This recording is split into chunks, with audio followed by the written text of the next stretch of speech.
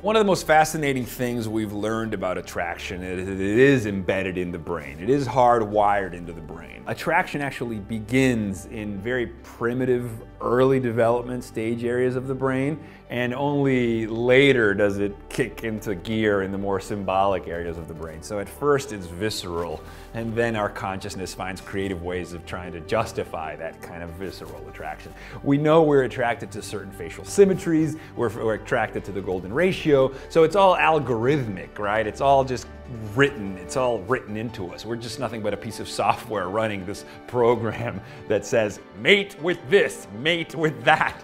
Love can be broken down to chemicals. It's dopamine, it's oxytocin, passion and romance, that fire that impulsively draws you to another person, all written in chemicals.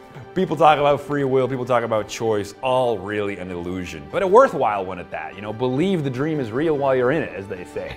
But yes, it's all software. We're just wired to mate. That's all we are. We're attracted.